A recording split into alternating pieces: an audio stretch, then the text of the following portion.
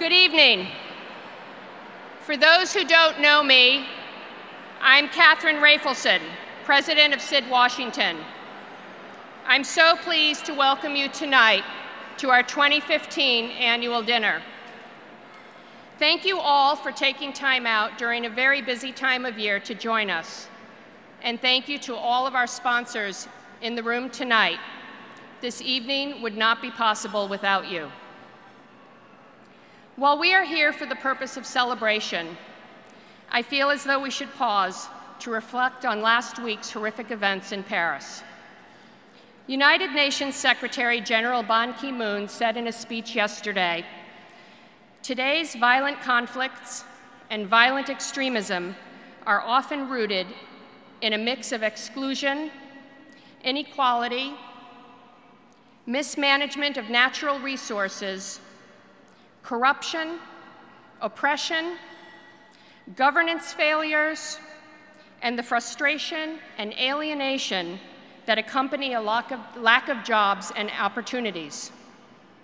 These are the issues that all of us in this room work on every day. Clearly, our work is more important than ever. Let's take a moment in silence for those who were killed or injured in Paris on Friday, and also for those killed or injured in other attacks last week in Beirut, in Baghdad, last month in Sinai, and elsewhere all around the world in acts of terror.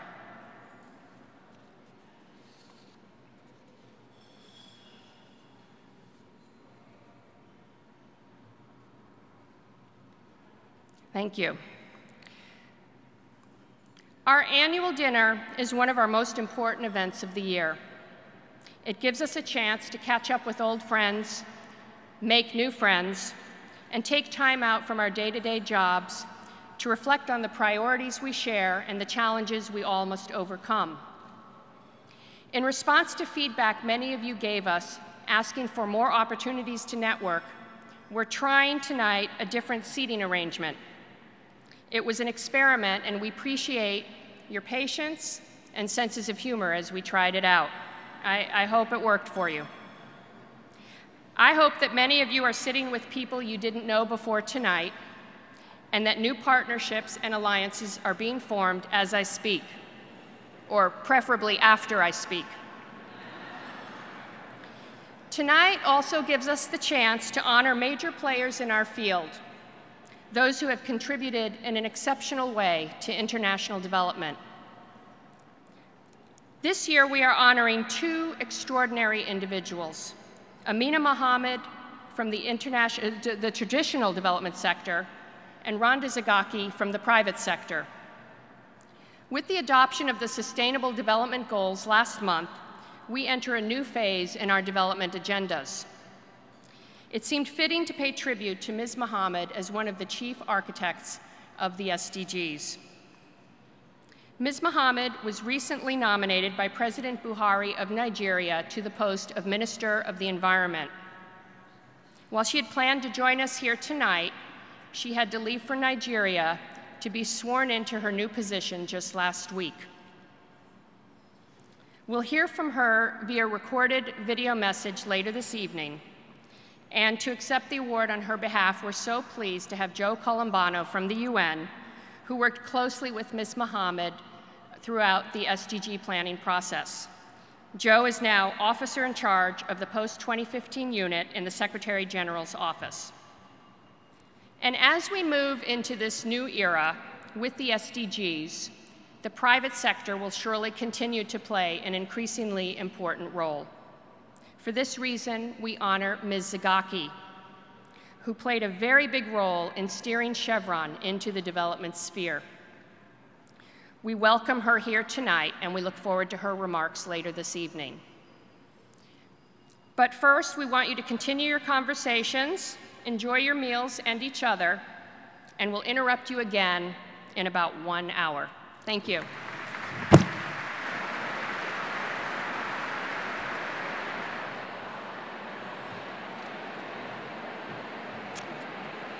Good evening.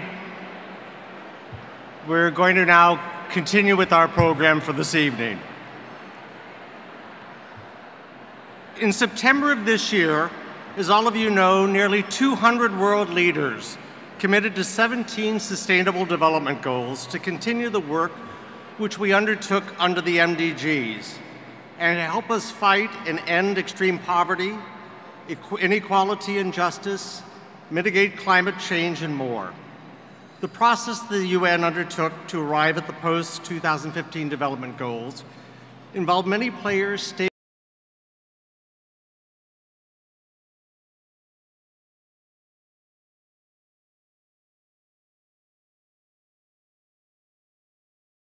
describe the process as 3 years of complex negotiations and the most inclusive consultation process in the history of the United Nations.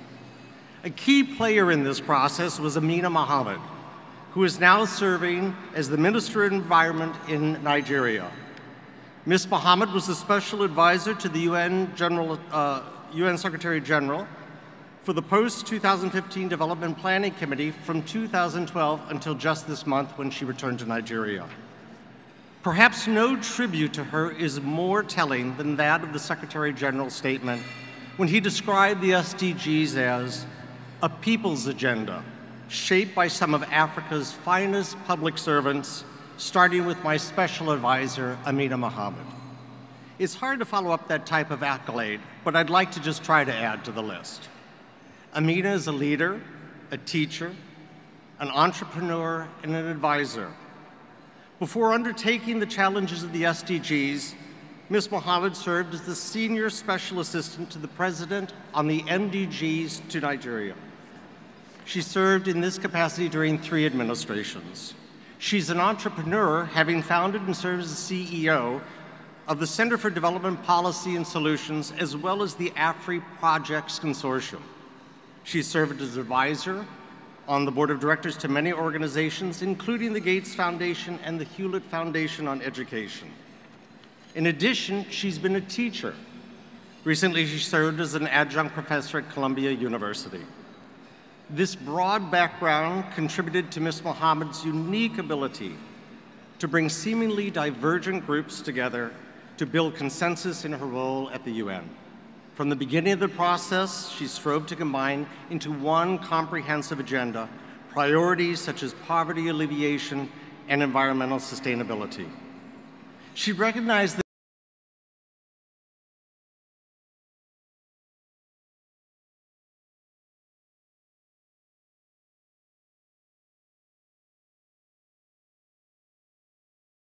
I had mentioned, she has now assumed her role in the ministry within Nigeria.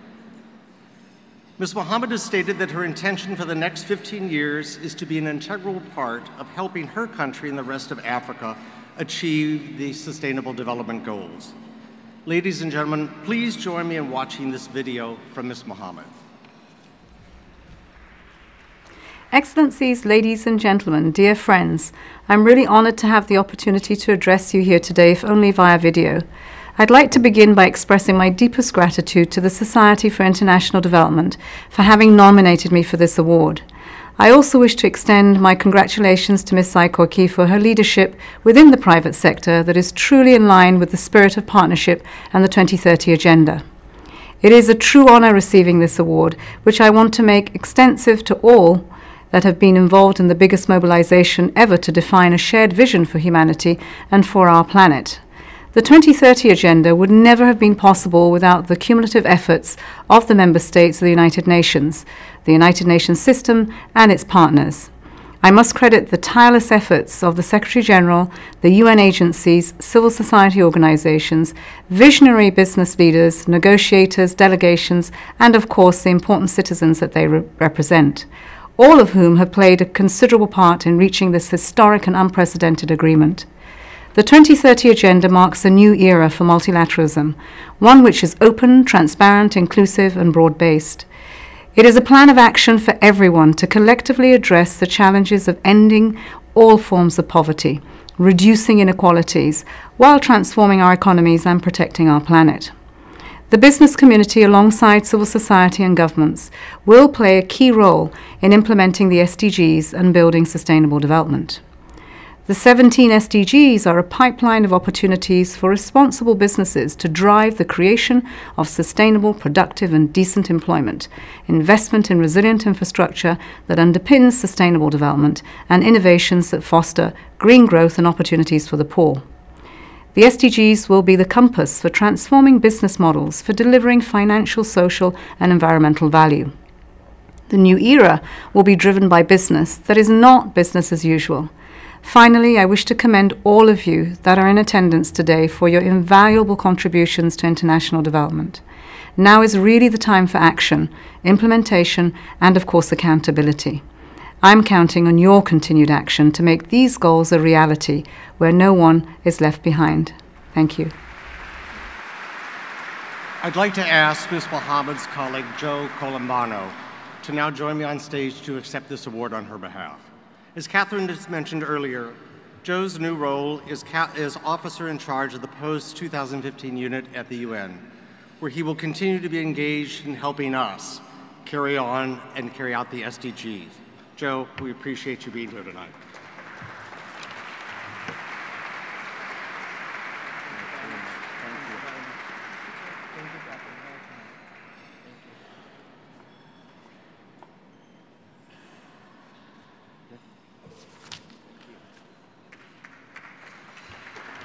Thank you very much. Thank you very much. It's a great pleasure for me to be here. I have had the great honor to serve as Amina's deputy for the very first moment that she came into the office. So I'm here to bring again her renewed warm greetings to this beautiful audience and set of people. And I am honored to join you here tonight to accept on her behalf this award. I wanted to share the good news about her appointment, but somehow you, Catherine, and others have stolen my thunder. And I wanted to share with you all how excited we are at the UN. Yes, she is leaving us, but she is starting this new appointment, which really is a testament of her dedication to development and her commitment, which is very much from the first day that she came, to bring the new SDGs and the Sustainable Development Agenda to the country level. You've heard her words. I don't want to add too much to it, but allow me to take a moment, perhaps for a personal reflection as a team member and someone that has been by her side day in, day out throughout these years. Just recently, we've had a farewell event in our office, and in that occasion, the Secretary General made a playful reference to the 17 SDGs and listed 17 qualities that Amina brought to the office. I will spare you the full list. Anything from leadership, drive, passion, and elegance was included. There was one item in that list that really resonated with me. The Secretary General said that Amina brought to the office her great humanity, a great heart. And I think that those among you that have met her personally will certainly agree with that. That is that one characteristic that sets Amina apart from many other UN leaders and also beyond. I'd like to finish to pay tribute to you all, to the Washington chapter of the Society for International Development, its president, Catherine, our co-honoree, Rhonda, and all of you, members of the society, affiliates, partners, and friends. As Amina said, it really is thanks to people like you and to a platform like this one that we've been able to put together with all of you this impressive agenda. I know that you are committed to the agenda, but I'd like to invite you, perhaps to urge you, to continue to engage with the United Nations. Please bear with us. We are at times cumbersome, occasionally old-fashioned and outdated, perhaps, in the way we go about our business, in our processes and procedures. Because we need you more than ever before. As Amina said, this is the time for action, the time for implementation. And we need all of your expertise and commitment and dedication. And perhaps most importantly, we need you to keep a watchful eye and to hold this to account. Thank you very much for this privilege. Enjoy the rest of the evening. Thank you.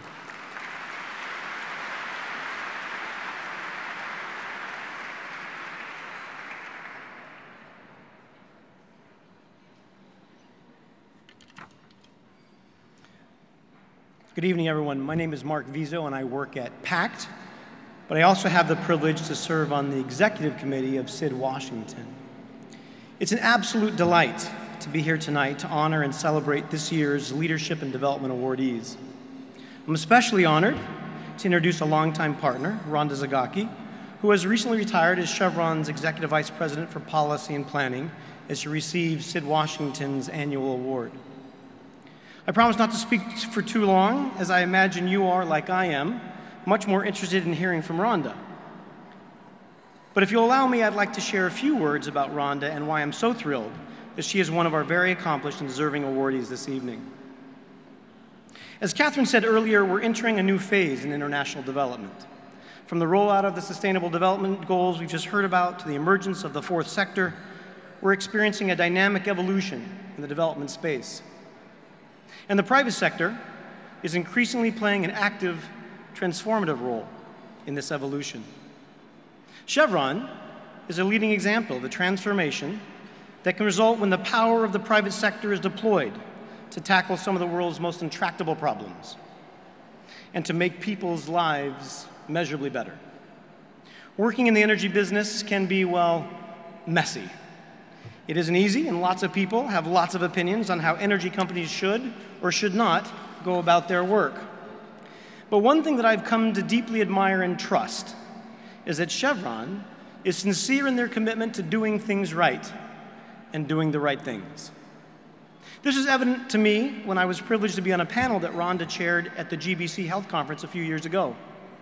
The panel was talking about the work that Chevron was doing in partnership across Nigeria on the prevention of mother-to-child transmission of HIV. Rhonda began by discussing Chevron's investments around the world and why they believe it is important to support the communities where they operate. And then she paused and said something that has stuck with me ever since. Chevron had been working in Nigeria for 100 years. That one fact was an epiphany for me. When you operate in one place for that long, your commitment to lasting, sustainable change grows deep and genuine. It isn't someone else's community anymore. It becomes a shared community. And Chevron doesn't use words like lasting partnerships and investments lightly. They truly are investing for now and generations to come. As a leader of Chevron's global social investment strategies, Rhonda solidified the company's global corporate reputation as a driving force for development. But she also led the charge for the power of partnerships and a shared journey. At a CSIS panel in 2013, Rhonda emphasized that one of the strongest lessons Chevron had learned was that when we work in a shared way, in true partnership, we create leverage and scale that eludes us on our own and can lead to transformative change. Soon after I joined PAC, I quickly saw Rhonda's words in action. She was dedicated to ensuring that communities prospered, that people could care for their families with dignity, and for working hand in hand with partners, no matter their type, public, private, international, and local. During her over 10 years as a vice president and corporate officer at Chevron, and as a member of Chevron's executive committee, she put these principles into practice. What began as a singular focused project to improve access to health services for communities in Myanmar's dry zone years ago, when investing in work in Myanmar was still a risky proposition, we've grown into a partnership with Chevron that is tackling some of the most challenging issues confronting people in their everyday lives.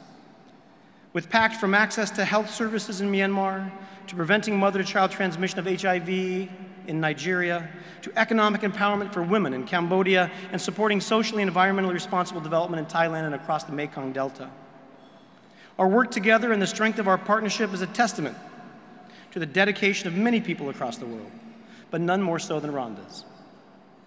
The hundreds of thousands of people who have benefited from those efforts would not have been possible without her leadership, her commitment, and most of all, her personal passion and drive. From overseeing the company's global social investments to her active role as Chevron's ambassador in the fight against HIV and AIDS, Rhonda's dedication and action has made people's lives demonstrably better. In Bayelsa State, Nigeria alone, more than 50,000 pregnant women have been tested for HIV and now know their status because of Rhonda. Women like Mrs. Godspower, who was encouraged to get tested for HIV, learned she was HIV positive, and received the necessary treatment and knowledge to ensure she didn't pass the disease on to her baby. Today, she has a beautiful, healthy, HIV-free baby girl. This is just one singular example of the many lives that Rhonda's work has touched. Your drive in making Chevron a major force for creating a better world for those less fortunate, Rhonda, has been an inspiration to me personally and to many others in this room and throughout the development sector. Your career at Chevron has demonstrated how personal passion, purpose, and practicality can conspire together to make a difference. As we all continue to work for a better tomorrow for the millions who find themselves poor and marginalized around the world, we look to you and your example on leadership and guidance and inspiration. Ladies and gentlemen, please join me in welcoming Rhonda Zygocki to the stage.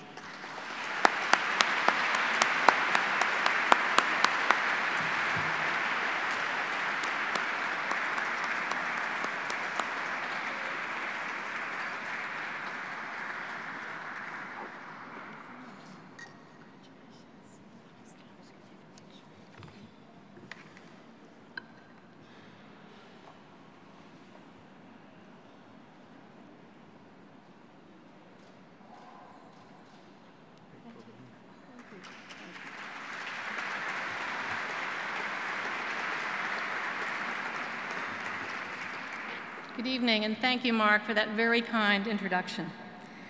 It is a privilege to be here tonight and to receive this award in the presence of so many valued partners and those so deeply committed to development.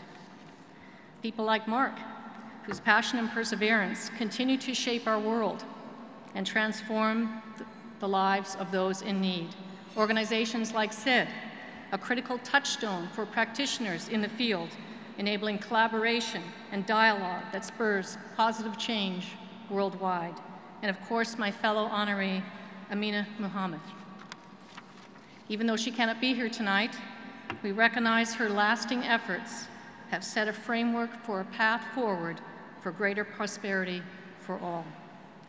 And while this award is truly a personal honor, it is more a reflection of the values of a company, the power of partnerships, and the inspiration born of hope and human spirit. As many of you know, and it's been mentioned, this past February, I retired from Chevron after a career that spanned more than 30 years.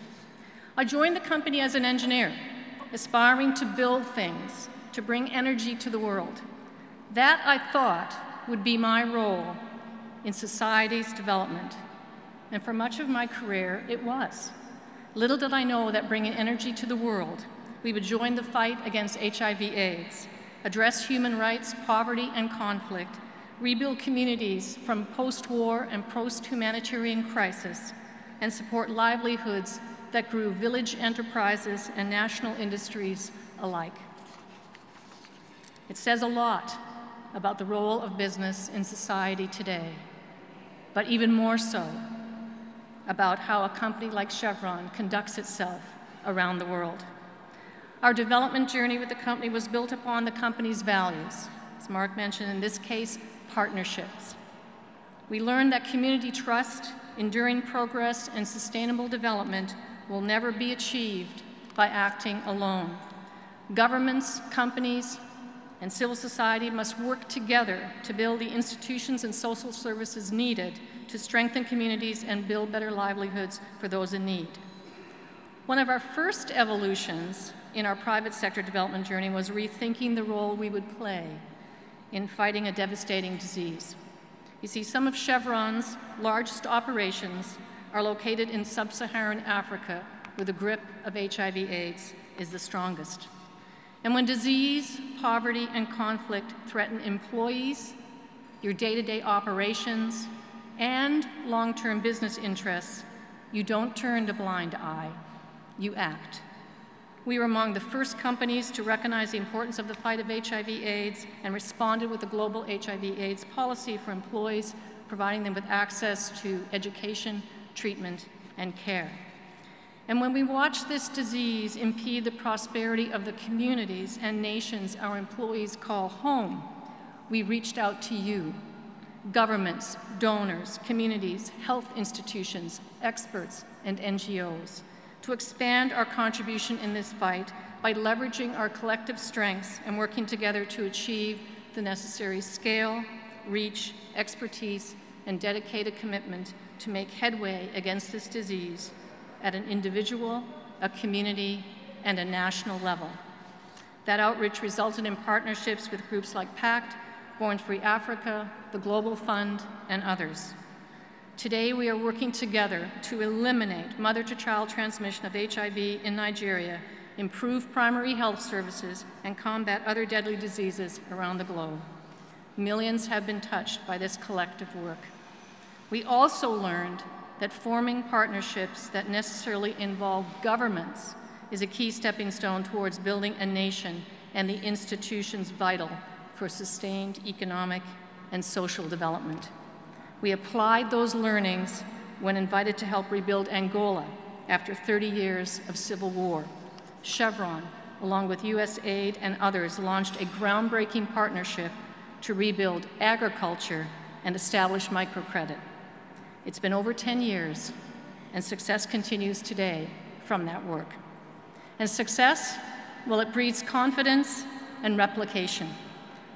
On the tails of our Angola experience came one of Chevron's biggest partnerships to date, the Niger Delta Partnership Initiative, a $90 million multi-year endeavor. The company is partnering with the US government, the UK government, and local governments alike to bring greater stability to the Niger Delta region, working with communities to identify new economic opportunity while at the same time improving the operating environment for Chevron and local businesses. Through NDPI, as we call it, we have helped to generate economic development, improve the capacity of civil society institutions, and reduce conflict in the Niger Delta region. Nearly 290,000 people in the Delta have indirectly benefited from NDPI's workforce training. Learnings from this experience have been applied to other partnerships focused on education, job training, and microloans in nations where Chevron works around the globe. And here in DC, we've moved beyond the field and formed a multi-year partnership with CSIS to convene, debate, and influence US government policy concerning development. So we've done a lot, and I thank you for that recognition.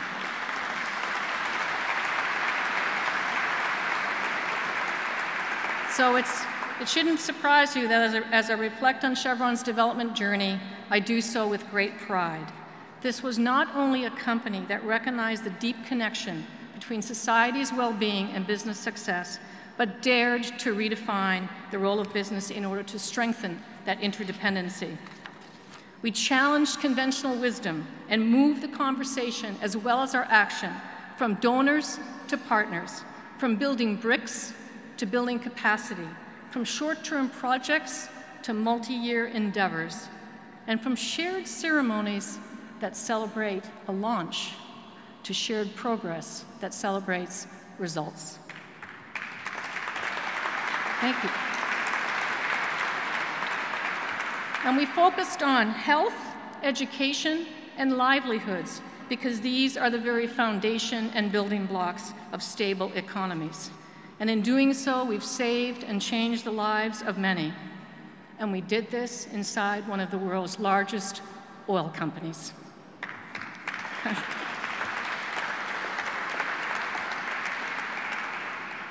And I want to thank you, this community. The choices we've made, but most importantly, the partners we choose, have helped create a stronger, healthier, and even more prosperous existence for communities worldwide. In the next 15 years of the new UN Development Agenda, as we've talked about already, the issues will be no less pressing or urgent as the sustainable goals indicate. The need for partnerships and for the private sector to be at the table in helping to solve those problems will remain, and I'm so pleased to see that the new UN goals recognize this fact. The role that business can play in shaping a stronger tomorrow is indeed powerful. So as you continue this journey as partners committed to the global development, I encourage you to draw inspiration from hope, draw your perseverance from progress, and wisdom from each other. If my long career has taught me anything, it is that we possess much more capability than we can imagine, that the human spirit is much more resilient than we can imagine, and that you can be a force for human progress from wherever you are. The ability to improve society through steel and stamina is actually what Herbert Hoover once called an engineer's high privilege. To have the opportunity to build not only steel, but the human spirit, I feel I have surpassed President Hoover's ideals. Thank you for this, thank you. Thank you for your kind attention this evening. And on behalf of Chevron, thank you for giving Chevron and this engineer the highest honor and privilege.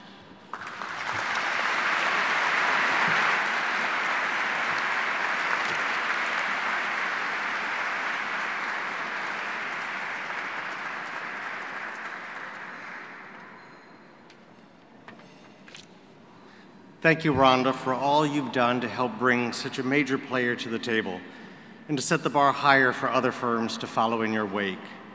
Thank you also, Amina, for your hard work in establishing such important milestones for all of us to strive for.